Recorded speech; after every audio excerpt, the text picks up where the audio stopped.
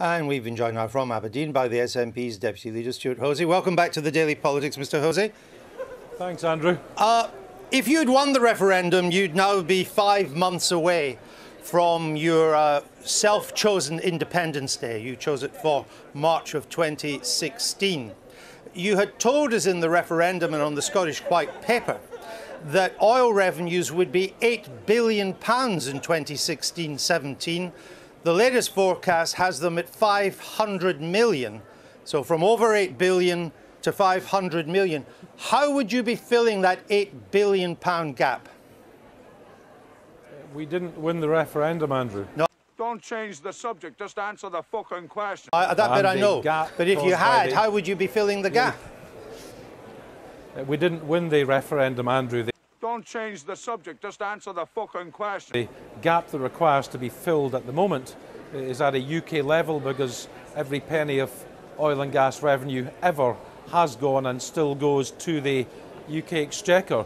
I think more important than the hypothetical of what if we'd won is where are we now?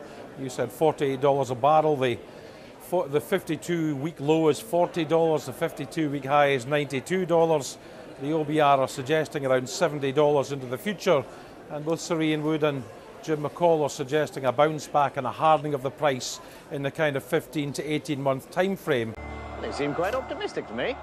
It's also the case, and we heard in the package about the impact in Aberdeen, the oil industry have taken measures to manage their own costs. So we need to support those.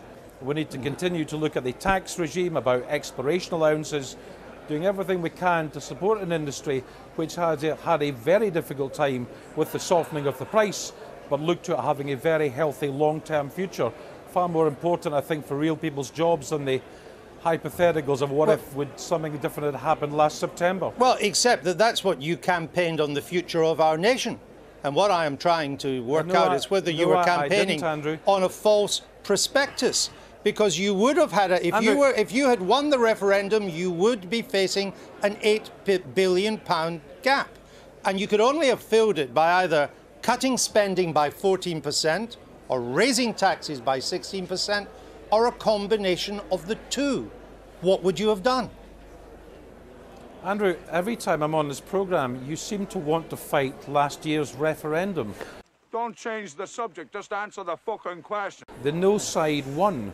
What we need to do is to support the industry now, welcoming the reversal of the daft decision on the supplementary charge increase, looking at additional field allowances, trying to push for more exploration allowances, doing what the Scottish Government are doing in terms of apprenticeships to ensure the labour chain is maintained into the future and we don't suffer from labour shortages when the sector bounces back.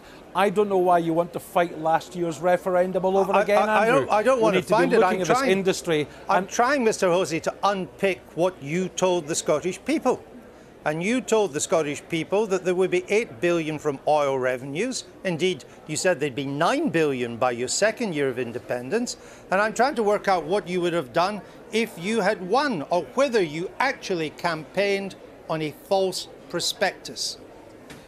No, Andrew, the oil forecasts we use, as you well know, were actually lower than those used by the UK government.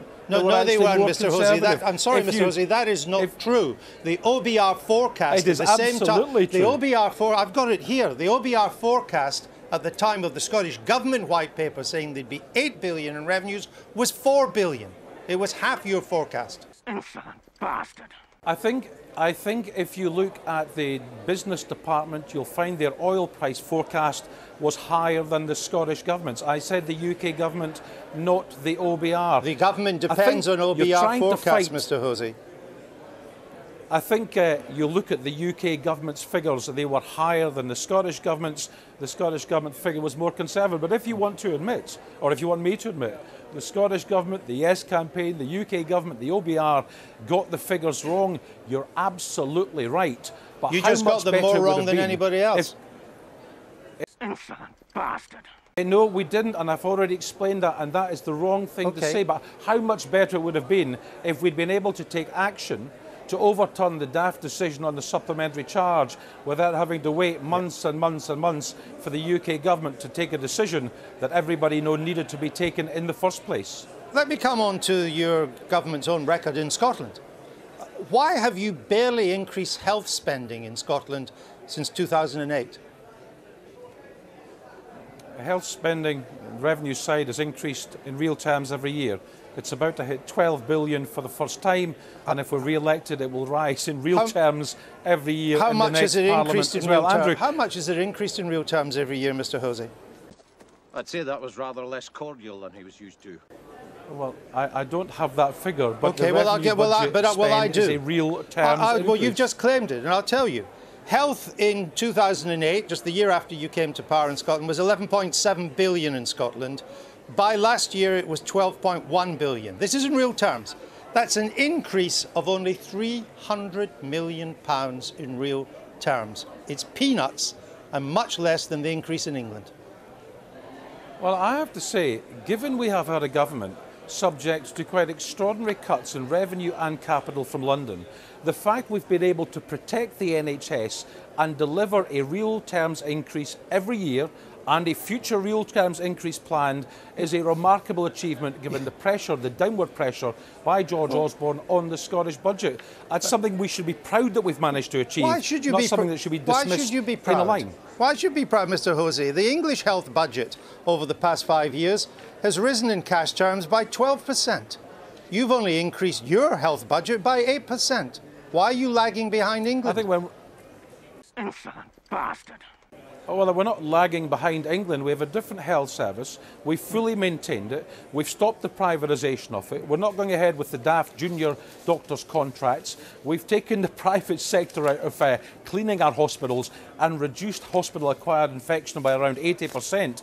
We're seeing more patients than ever before. We've an increase to 137,000 employees in the NHS. This is a very strong record.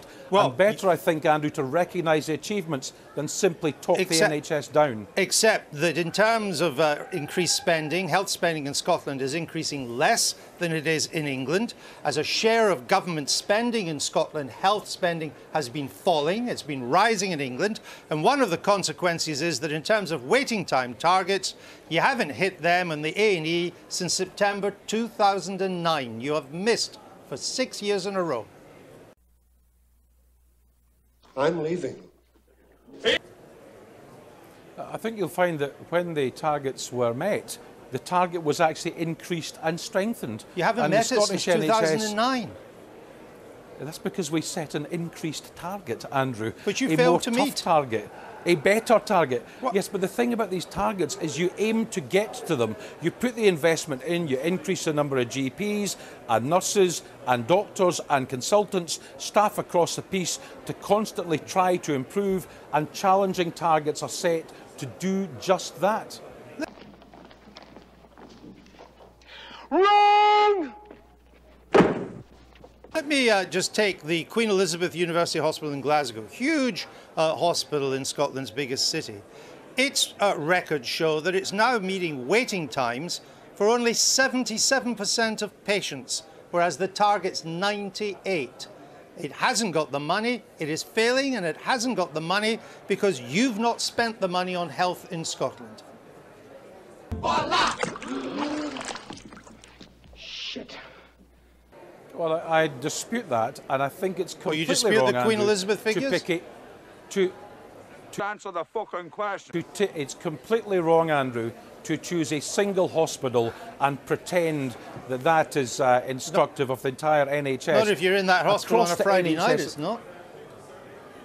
Well, to pick one hospital and one busy Friday is an even more facile argument than look at the NHS across the piece. I'm not sure why you're doing this, since Andrew. 2009. That's my point. I only picked one hospital to give you an example. Take every hospital you haven't hit the target. Well, that simply isn't the case. It's simply not the case to say not a single hospital has hit the target. No, I said take the average of all the hospitals untrue. you haven't hit the target. Now, who can argue with that?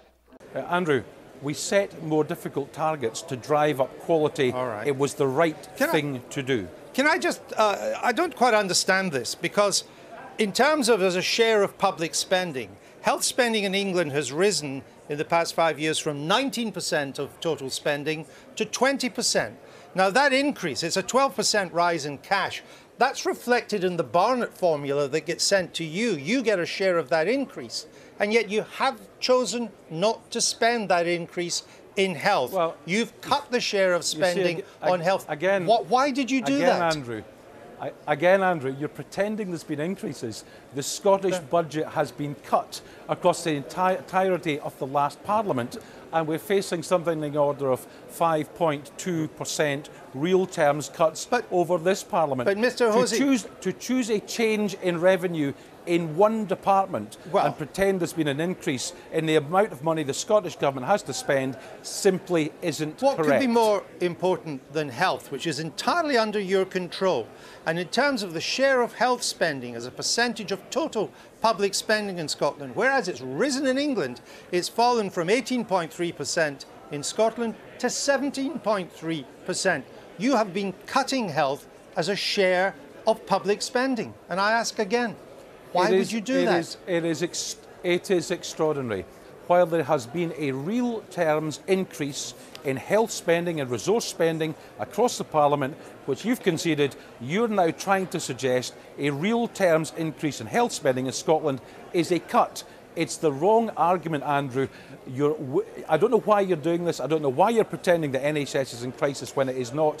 You need to accept, as you have, there's been a real terms increase in NHS revenue spending, and that was the right thing to do.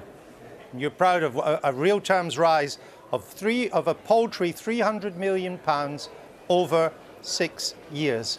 Works out at 50 million quid a year in a budget of 11.7 billion.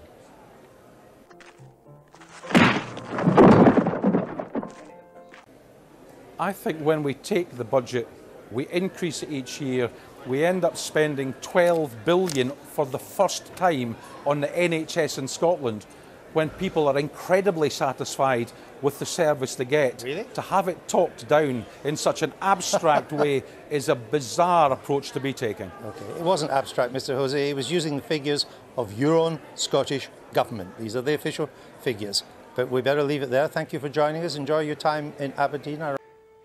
I didn't like him anyway. He wasn't right in the hat.